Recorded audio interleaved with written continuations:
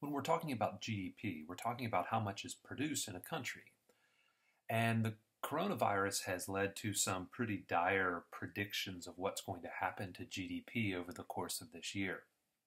One of those forecasts is that GDP could be as low as it was in 2011 after all is said and done. That's pretty bad.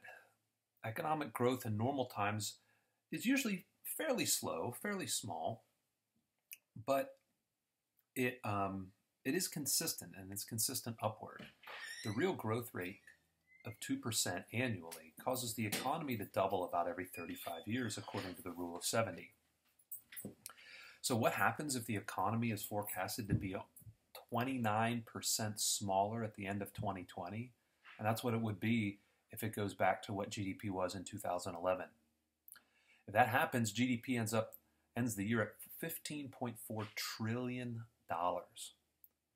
That's a lot of money, of course. That's, if you were the world's only trillionaire, you'd be sitting pretty.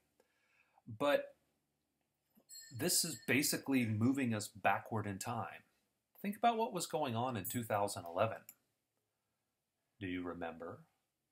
Well, in 2011, Angry Birds was all the rage.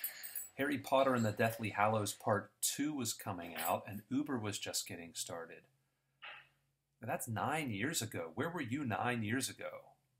Maybe sitting on the couch playing Angry Bird, watching a tape of Harry Potter.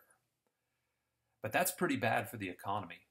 Reverting back 9 years into the past is a pretty significant problem. So if those forecasts are correct, that means we have a lot of work to do to try to get us back to where we started the year 2020.